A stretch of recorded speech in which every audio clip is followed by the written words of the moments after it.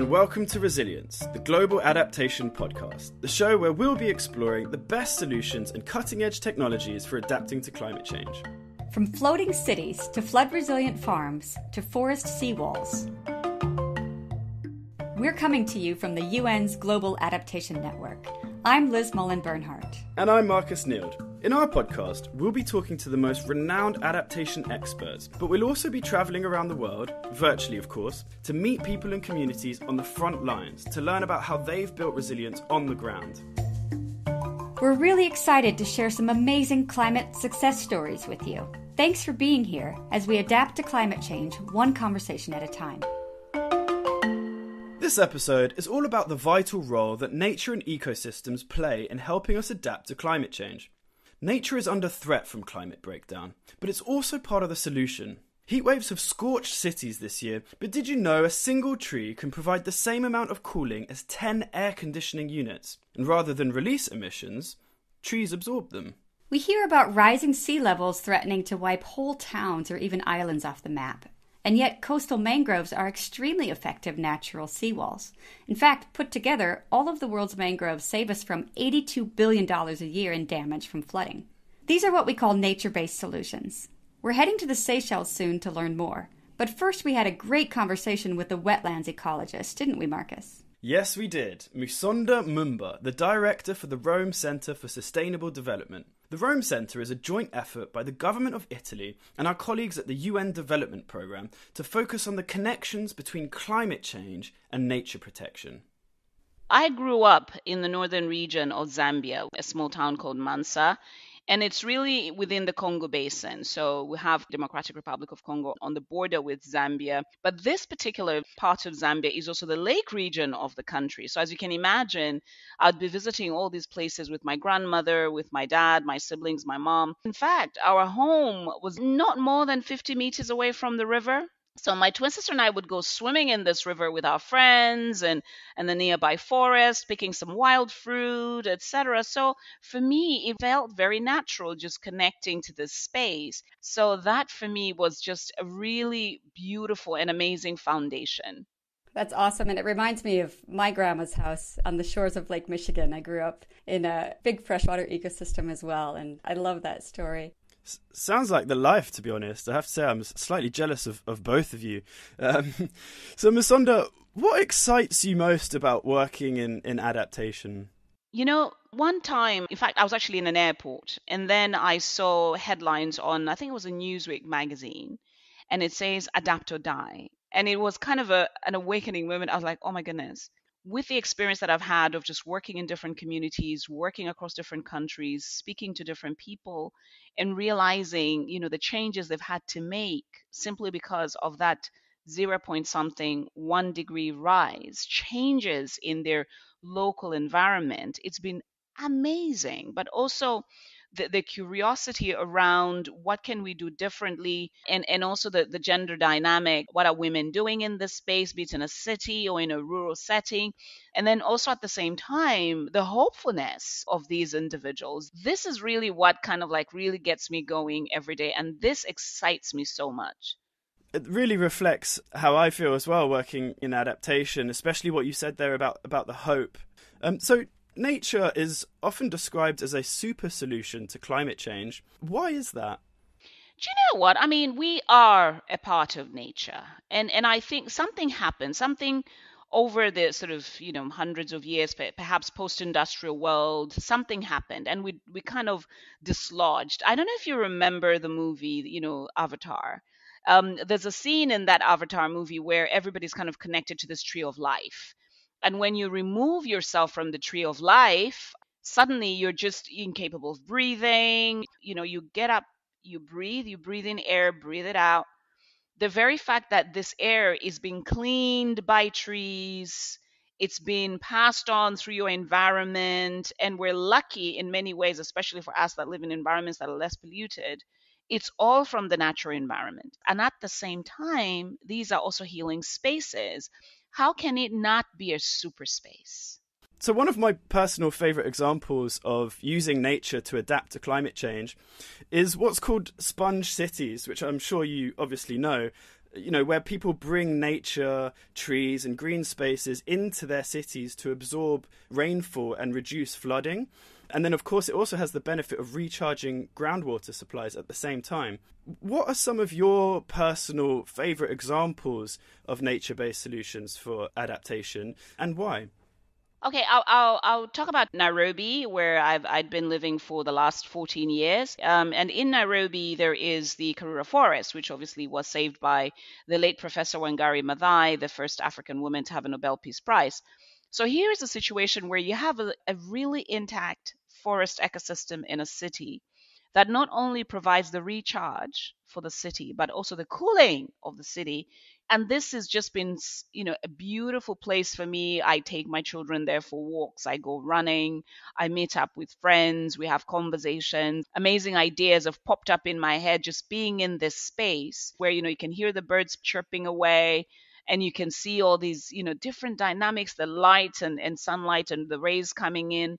So already we see in sort of this sponge system in there being incredibly relevant and amazing for us. Unfortunately, not every city is as blessed as Nairobi, which has such an amazing forest right in the middle of it. What an amazing place. Musonda, we all know there have also been some real challenges with nature-based solutions, like trees planted in the wrong soil. What are some of the challenges that you've seen or experienced? Part of my work that I did in the past was also look at invasive species. And as a wetland ecologist, what I found, for instance, in parts of Kenya, parts of different countries within East Africa and Southern Africa, was that there were all these eucalypts. And, eucalyptus is an invasive species, particularly Eucalyptus grandis, which comes from Australia. And it was interesting because, the Ministry of Forestry would give advice to communities to plant it in this location, yada, yada, yada. But what they did not realize, they realized that actually these particular tree species were sucking up the water table very quickly. So even as we talk about restoration, for me, it's, the research has to be right. The knowledge around the type of trees and the tree species has to be right. And communities need to be aware because technically, they do not provide the basis for, a biodiverse landscape should you plant them in an area because it just becomes a monoculture. So this for me has been one of the challenges around, providing sort of nature-based solutions. But also at the same time, I think one of the conversation areas that I had with a lot of many governments around the world was very much this finding the balance, because ultimately you also have to do a sort of a green gray solution. I'll give you a classic case in point. We were discussing with the government of Fiji about doing a seawall. It was, of course, a combination of part of the coastal line would have mangroves planted, but another part near the port would need to protect the infrastructure for any, surgens and seawater infusion, etc., and all of that. So for me, it's also finding this balance because we cannot just tell people, no, you can't do that. No, the concrete, you cannot even have concrete over there. There has to be a justification why. And I think in my work and in my experience, I found that really insightful because these assessments were very necessary to be able to understand and not make those mistakes that could cause the maladaptation and basically give you all the bad effects that you are not anticipating. Absolutely. That's so essential. I think that it also shows the power of nature, because nature is so powerful that it can actually go wrong. Correct. Absolutely. But it's super important, I think, just to underline the efficacy of nature-based solutions that we need to do it right. All right, so looking forward, what are the 3 biggest opportunities in nature-based solutions that you see? I feel like we have to be able to make sure that young people are empowered, women are empowered, communities are empowered, and also the sharing of stories, the power of storytelling, how we communicate our experiences, our lived experiences. I'm sure, unless you're in Germany, the flooding that happened, these experiences, and it's so sad to watch these dynamics, but how do we understand the preparedness around that? So the power of storytelling is very, very critical. Your experience and your understanding of how your world is changing. And lastly but not the least, it's important to communicate the messages right. There's been a lot of confusion. For instance, are we using, is it nature-based solutions, or are we using nature this? So depending on the interpretation, I think the foundations are critical to be able to share, be it with governments, be it with scientists, be it with communities, and also in a language that's accessible. I was telling someone the other day that actually in my language, in Bemba, we do not have the word restoration, because my language always talks about regeneration. So even as you speak to people, let's encourage them that, having a nature based solution is really an ultimate act. Let's take care of nature now as is, and not want to say, oh, yeah, let's just destroy it and then we'll see, we'll do something a little bit later and then make it recover. When you look at that resolution from the UN General Assembly, the word that came first was conserve, because it was conserve and restore where necessary. So, in essence, of course, there are spaces around the planet that are very degraded, incredibly degraded. I mean, due to maybe agriculture or mining. Even as we're restoring these currently degraded spaces, there is no guarantee that it will come back to what it was. We don't even know the baseline. Let's start there. So the issue, therefore, is even in a 1.5-degree world, you could say, oh, I'm actually just going to plant trees here and shrubs, etc. But they could not grow, perhaps. We don't know. And this is where the challenge lies. So hence why that conserving is a very critical element. Forests and trees are generally the most talked about types of nature-based solutions, but my UNEP colleagues, well, mainly Liz, I have to say, tell me that the conversation around nature-based solutions is too often focused on trees and sort of neglects the role of wetlands. What's your take on that? I totally agree. I was talking to someone about the Sahel. And of course, there's the amazing Great Green Wall of the Sahel, which is brilliant and amazing. And they were like, oh, the Great Green Wall and the trees. And I said, hang on, just pause a minute there. The Sahel as an ecosystem is actually a mosaic landscape, of which predominantly it's a grassland and shrubland. And also, it has one of the world's largest inner water deltas. And I've been to the Niger River Delta. It's spectacular. You can see this delta from space. And it's a beautiful wetland ecosystem. And in the middle of this massive dry land flows the Niger River. So for me, even as we talk about restoration, it's talking about the landscape, the different ecosystems. And wetlands are so, so incredible and important. In fact, wetlands have been referred to as the lungs of the earth, because wetlands are the very good indicators in terms of, okay, how is the recharge happening for the river? Are you getting the right water supply? Is it clean enough? But also, is there a possibility that this river could dry? And even that level of degradation in a forest will have implications on a wetland ecosystem. And so it cannot just be about trees, trees, trees, trees. Yes, a lot of people see more trees than they would see insects even, or worms. But all of this is connected. All of it is interconnected. Musonda, it's great to hear you raise the flag for wetlands. I know that you're a fellow water person, so you're a person after my own heart. You just mentioned the UN Decade on Ecosystem Restoration, and it's got a very ambitious goal to trigger a global movement for restoring the world's ecosystems, not just for nature's sake, but also for the benefit of people. I guess the question we would have for you is, what role can the UN Decade on Ecosystem Restoration play in helping us adapt to climate change? You know what, Liz? The fact that this was passed as a UN General Assembly resolution was a massive milestone. Massive milestone. Within the conversation of this decade, you realize that from that resolution, there's the discussion around the Rio Conventions, the Rio Convention on Biodiversity, Convention on Climate Change, and Convention on Land. Really, all three talk about why restoration matters. I think this decade provides an opportunity, back again to the example that I gave from the Sahel, of the importance of connectivity and the importance of adaptation. We cannot, and I repeat this, we cannot assume that with the changes on the planet, and we are living through a planetary emergency, we cannot afford to be sloppy. We cannot afford to even imagine that we can just leave business as usual. I think right now, the fact that we're seeing fires in Sardinia, here in Italy where I am, we're seeing fires in Russia, fires in the US, fires in Canada. I mean, This is unprecedented. How do we then adapt to these changes that are happening so fast, that are so daunting in many ways? I think this is also where, back to the issue of agency, we're seeing a lot more youth voices at the table, with young people challenging older generations and saying we need to do something. We need to, change our response to these issues. We need to stop dealing with the sort of fossil fuels. How do we phase out all of that so that we can be able to adapt better and also just reduce the warming on the planet?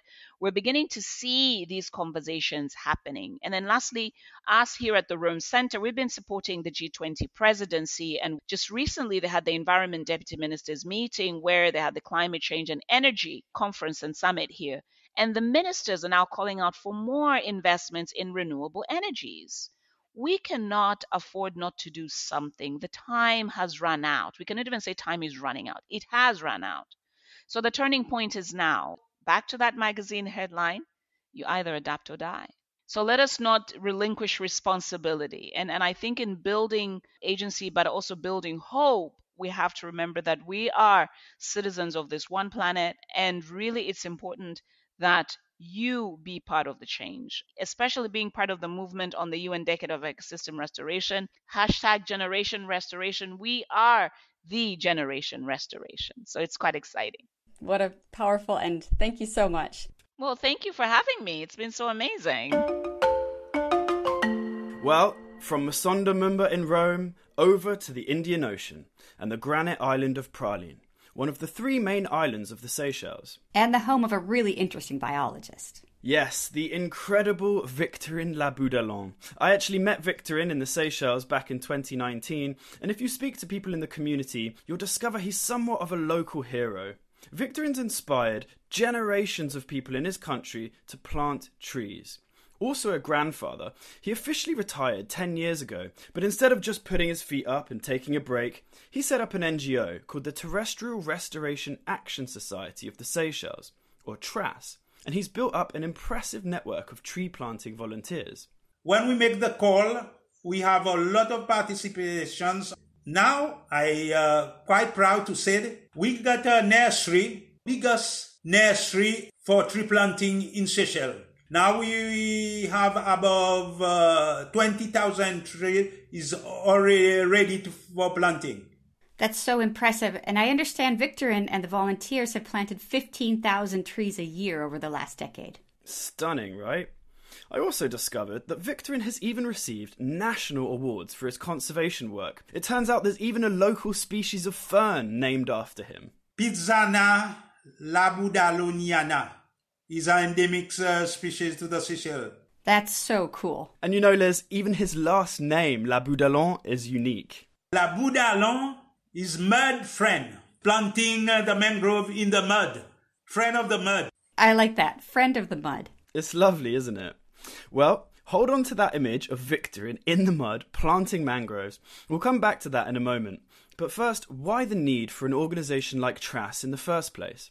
Praslin is the place that they burn all the years. I think they get 3 or 4 bushfire. For example, the introduced species like cinnamon, as soon that the fire touch with the leaves, they burn rapidly because they can move with wind. They can move quite very quickly. When we met in the Seychelles a few years ago now, you showed me around your own tree nursery and you explained to me how different types of trees offer different services when adapting to climate change. Are there any trees that you can plant as a solution for wildfire? They got one they call Tabebuya Balida. Is a trees that they containing about 60% water in the leaves. They do not burn quickly. They must heat before they burn. Even they got some endemic trees we can grow that they can not burn as soon that they have fire. So could you tell us a little bit about the adaptation work that you and the TRAS Trust have been doing? We try to make our best to cover the islands of Praslin to stop the land degradation. If you see, they got some area, they got land degradation. The other area is quite green Because if it's on a state land, as soon as they get a fire, the next year is coming, the government make effort to plant. But on the private property, they just let it be. Because we do not have a law that is said, okay, 1 year, 2 years, your place was banned, you must plant, or you can contact trust and we can make arrangement and get sponsor. And if you go from the east to the north, you will see off the top of the ridge of the mountain was quite, they got nothing. They got just a small bush and they got a soil erosion. With the climate change, it's good to starting to replant trees on the mountain to stop the land degradations. Because in the time that we got bushfire, when it's raining, they take all the ashes, all the dust, they bring it to the river. In the river, if you do not have mangrove to use like a strainer to stop all the debris to go out at sea, everything wash away and go to sit on the surface of the reef. But that is the way where when the sun shines, the coral do not get light and they kill all the coral surrounding. It's tragic to think of corals dying out. But I love Victorin's description of the mangroves protecting both land and oceans. They act as a kind of strainer to stop the sediment before it's washed out to sea. Pretty cool. Let's hear more from Victorin about how mangroves protect us. Yes, if you have mangrove was growing in the coastal area, even they got a tsunami, you will see they do not disturb anything. Some species of mangrove, they can grow out at sea. Let's say about 20 meters out in the sea. For example, in 1770, when those people arrived to starting to live on Mahe, they can't manage to go to Mahe because they got so many mangrove, they cover all the bay. Even you do not see a lot of mangrove in Victoria in these days. In the past, they used to have a lot of mangrove growing. So let's say tomorrow all the mangroves in the Seychelles disappear. What would happen? First thing, you do not have fish gone, crab gone, and you know that you do not have a nursery to nurse the small fish. If you lost the mangrove, Seychelles definitively, they got no any other plants can repair this damage that the climate change. You better have the mangrove to do this job. The mangrove is number one for protection of the coastal. That is fantastic. That's fascinating then. So you're not just planting trees to tackle against coastal storms and coastal erosion, but also planting trees to hold back wildfire. Great. So one final question for you, Victor. What is the one message that you'd like to give to our audience? Okay, I get a lot of knowledge from the Seychelles, and I would like to share that with young generation because, for example, the person Armstrong that they managed to go on the moon is not him who's starting to take a rocket to go on the moon. They got people before that. I try to make sure what I got and I share it with the new generations before I close my eyes. Those are such inspiring stories there from Victorin Laboudallon, the Seychelles, and also Musonda Mumba in Rome. In our show notes, you can find links to their work, the Trask Trust and the Rome Center for Sustainable Development.